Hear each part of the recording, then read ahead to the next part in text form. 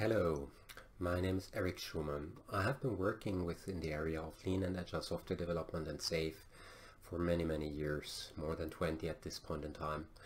And one recurring problem is to have people understand the counterintuitive effects of queues and how to handle them.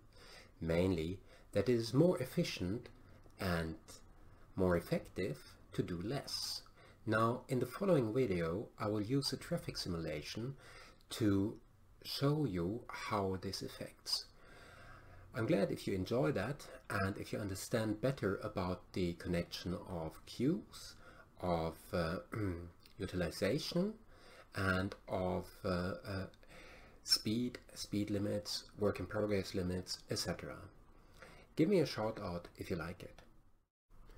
Okay, this is now a simulation of the traffic that we are looking at to draw some analogies to our projects and how we are running within real life systems. Here we see a highway that has 2 lanes, and in the end we have a roadblock, a bottleneck. This is similar as we have it in our projects, where often something happens at the end or several times throughout the project. For example, when we go into acceptance test, when we go towards release, deployment, handover between different parts of our organization. Now I have optimized the parameters in this model to have an almost optimal flow in this, where we achieve something of a throughput around 1450-1550 vehicles per hour. Now we could see that if this is our project, that we are not utilizing all our capacity for full. As you see here, we have a complete lane that is utilized very seldomly. So couldn't we do better than this? Couldn't we utilize our resources, our project, our capacity in a better way? Let's see if we can get rid of this speed limit here. That might be something hindering us. So let's get rid of the speed limit and look at what is happening. And it can take a short while until the simulation shows this. Let's speed up a little bit. And you already see that sometimes here at the roadblocks, some things are happening. And now you see there a queue starts forming up. You saw here the queue forming, and once the queue has started forming, it fills up drastically. It fills up very quickly until we have a very long queue here along the whole system. That is a bit like we run traditional projects in IT. We have a lot of people being busy, everyone is really busy, all our resources are allocated, and we are working like heck, and that feels good. But what happens with our throughput? Now our throughput has been diminished to about 1/3 of what we had as a throughput previously. So let's consider what happened here.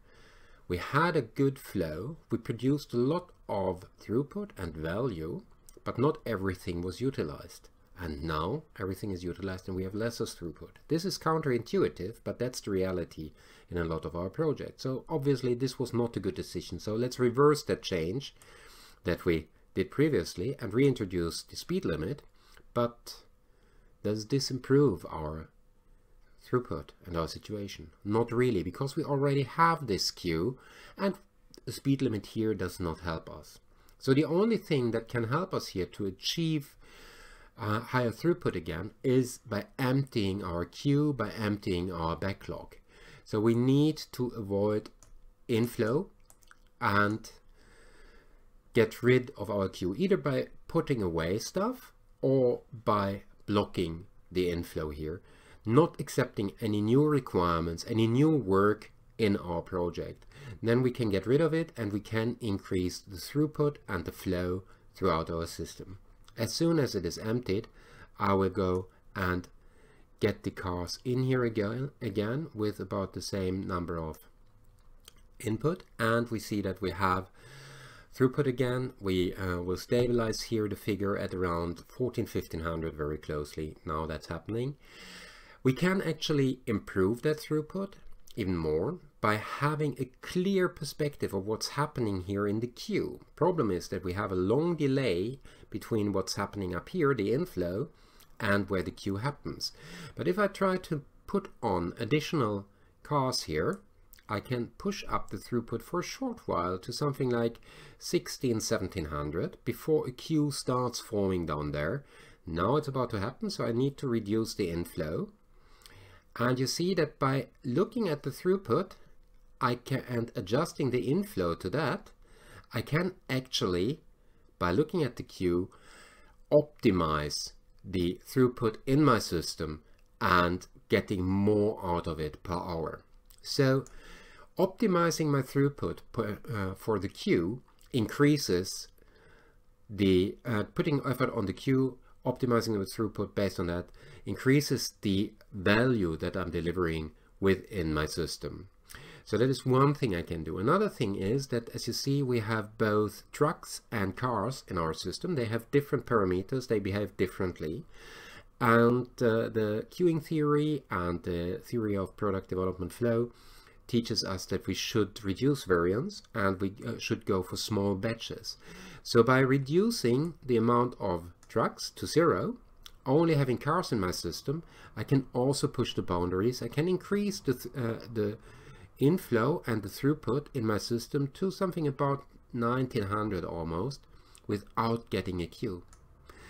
So this teaches us 3 things.